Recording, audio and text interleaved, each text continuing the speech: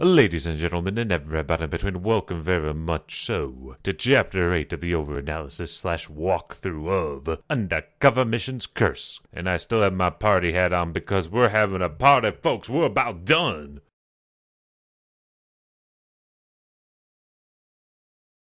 Nobody has noticed that I eliminated the guards, but that won't last for long. Yeah, I guess it is a legitimate concern. It's not like we shot off a flare that someone could have heard or have seen. So yeah, let's go ahead and loot this body so we can get a disguise on and then just kind of lay awkwardly here.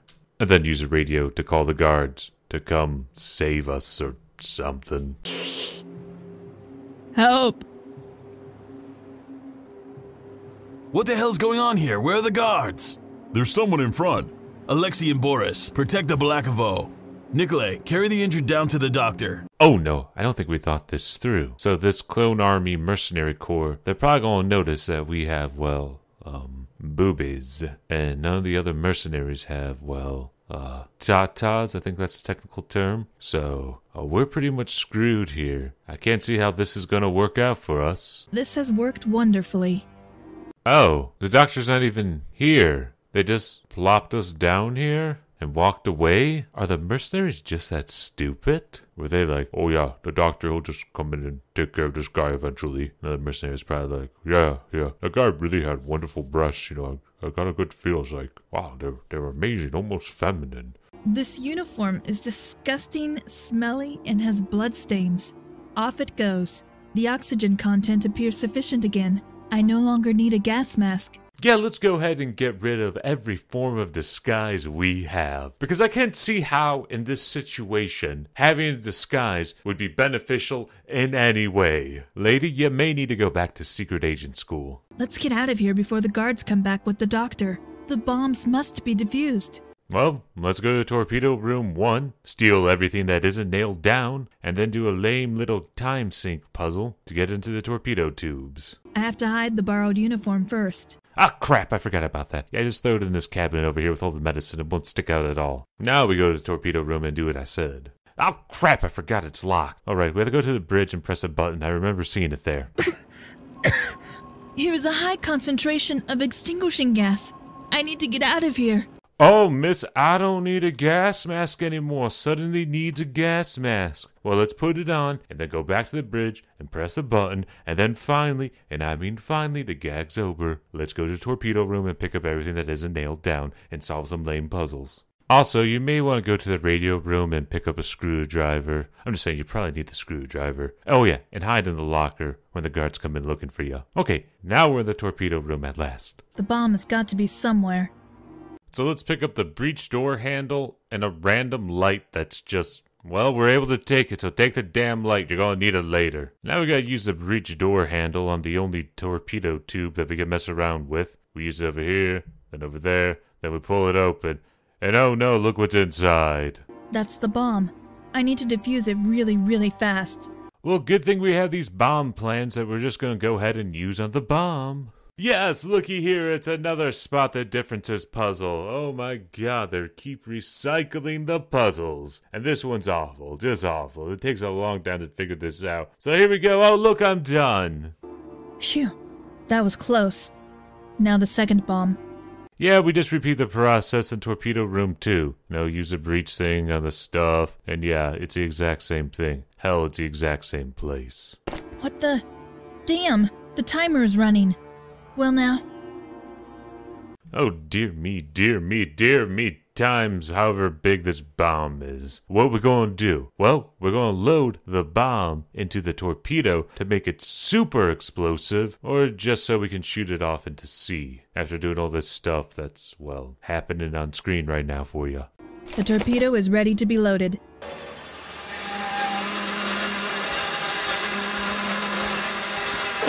To fire a torpedo, the inner door needs to be closed, and the outer door must be opened.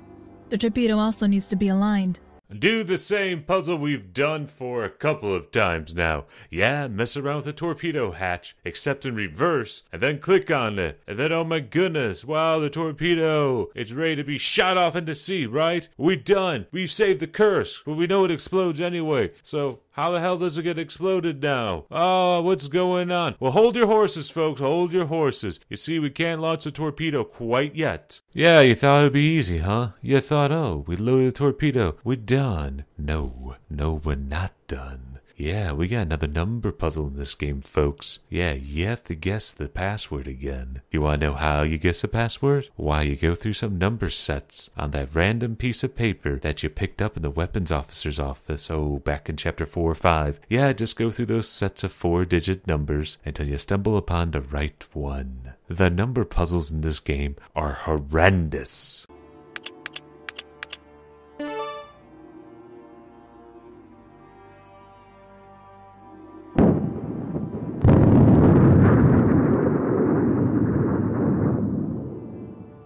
Yes!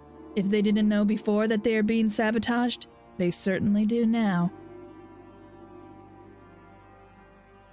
And now she assumes a position for no good reason. No audio cues, no nothing. Nope, she's just given up like a good secret agent. Now we've got her. And now we'll place a character in front of her to hide a lack of animation. And also, none of the mercenaries are facing towards her at all. Well, except the guy blocking her vision. Yeah, the other two, they're just kind of staring in front of them. They're not even turned right. Oh, God, game, you're not even trying, are you? I think you're shocked someone made it this far. Major General, we've got her. Throw her overboard. She's still alive. No chance of survival. Hey, he name-dropped the title of this chapter.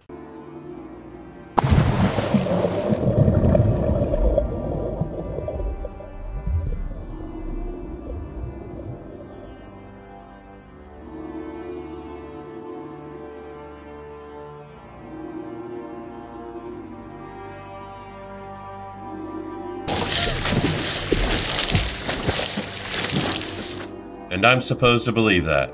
In the middle of winter, unconscious, especially when the sea is almost frozen. And with me speaking through a tin can. Major Belyaeva, you are under interrogation here. I don't have to remind you about the consequences of making false statements. So how could you get back on Kursk? How could you survive in cold weather? And why has the Belyaeva exploded? But that's exactly what I'm trying to explain. Any of this game's plot. Please, explain any of this game's plot. She's alive. They threw her overboard. She lived. She's Superwoman, apparently. But she's like a really crappy Superwoman that can't, fly or have super strength. Pick up the sub and save it. Oh, crap, we're on the last chapter. Oh, should I end the video? Oh, we're just going to finish it in one video. Otherwise, this video would be super short. And the other one's just going to be way shorter. Because talk about phoning in an ending. Whew. Undercover Missions Kursk did a thesis on it. So I'm standing on the deck of the Kursk and have two goals: to foil the villain's plan and to survive.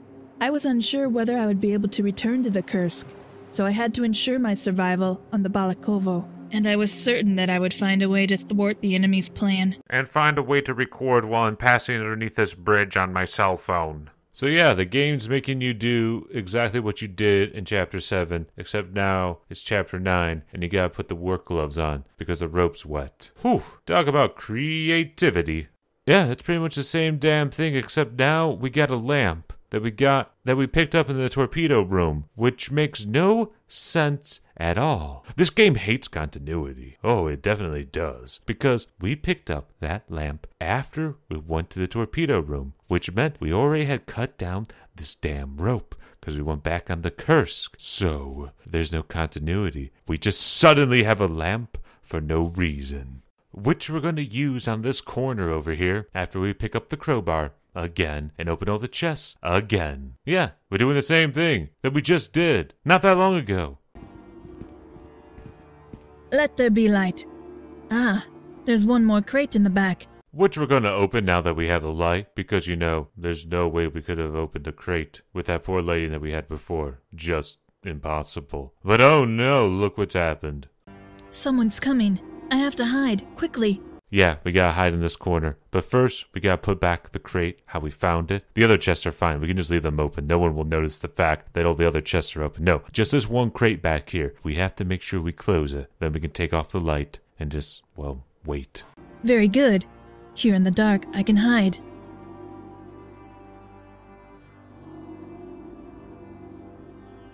Everything seems to be clear down here. Oh, at last we're liberated, so let's go do something kind of different now. If I set the boat into the water, it will float away. I will need the rope later. Good. Now I can set the boat into the water. With that rope, the boat won't float away. That close to the ship's side, you can hardly even see it. No, that wasn't a goof on my part. I intentionally left it like that to explain my thought process. Oh, there's something here I can interact with. I'm going to use some random items on it, and maybe something will happen. Oh, okay, she has a plan. Huh, cool. She could have told me she had a plan, because I have no idea what I'm doing. So now, what do, you ask? Why, you go to the captain's room and place a bomb on his desk. Yeah, we're not being discreet at all, because screw these mercenaries, we're not going to hide the bomb. Although we probably should. I mean, at least throw it underneath the pillow or something. Oh well. Bomb's implanted. No, it's not. We gotta assemble it first. It's like the same thing we did with the matching puzzle, but in reverse. Creative. Now I still have to hide somewhere. No, we're not attempting to hide it at all. We're just putting it on the damn desk. And after I built the bomb, I placed it on the desk. You know the rest. I pulled myself into the boat, which I'd left in the water. I would never have survived the cold without the wetsuit. Oh, whoops. I forgot about the wetsuit. Yeah, the same guard showed up again. We bashed his skull in with the wrench, and we stole his wetsuit. There. Mystery solved. Oh, if you're wondering how we got a hold of the wetsuit, we just kind of absorbed one when we opened up the crate. Yeah, it's like a symbiote from Spider-Man. So we're basically Venom at this point. Didn't you return to Kursk? I didn't. The exit was closed. And a moment later, then I saw the patrol boat explode. The rescue fleet found me before I was completely frozen. Your story is completely unbelievable. And kind of dumb and a bit of a waste of my time because, well, what the hell was the plot of this game? Miss Belyaeva, the Kursk has sunk. The Russian North Sea Fleet has lost its flagship. I want to hear the truth. How often do I have to tell you the truth then? Once would suffice. Or at least if you're going to lie, tell a good story, damn it. I want to talk to my superior. Call Colonel Bobrov. You have a new superior, Agent Belyaeva. Major General Gremlin. He also leads the investigation of your case. Oh no, Gremlin, oh my god, not him, not a character I never met and know nothing about anybody but him. Oh no, what's gonna happen? 0 chance of survival, Miss Belyaeva. No one survives at these temperatures. Well, how about changing the temperature in the interrogation room then? I'm sure you have access to a thermostat. Oh wait, he's talking about us in the sea. Huh. He's just gonna, like, stand here for a while, isn't he? Not doing anything. No, it's getting dark now. Is this the end of the game?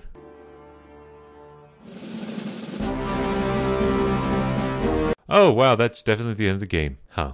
Do you want my 2 cents, folks? Do you want it? Well, I'm telling you it anyway. I didn't really care for this game. Definitely not worth the money. There's no plot, at least no plot I can make sense of. The puzzles are just incredibly frustrating for the most part. And this game feels really amateurish. I kind of think that this game wasn't ready to ship, but shipped anyway. Because it just doesn't feel complete. It feels too bare bones, too slapped together, too, well, not fleshed out. And really, really cheap when it comes to the voice acting, the animation, to just the game design overall. It feels very cheap in a 1950s, hey, I can see the fishing wire for that flying saucer kind of way. There may have been a good game here, but sadly, it didn't come out, at least for me. And you know what, folks? You know what I learned too while playing this game? That apparently someone else is making another adventure game. Albeit like a survival adventure game about the curse. Maybe I'll give that a go when it comes out. But for now anyway, Undercover Missions Curse. Unless you can get it super duper cheap, I'd say just avoid it. It ain't worth the hassle. So on that note, have a good morning, a good afternoon, or a good evening, ladies and gentlemen, and everybody in between. I've been SomeGuy. I'll see you next time. Hopefully.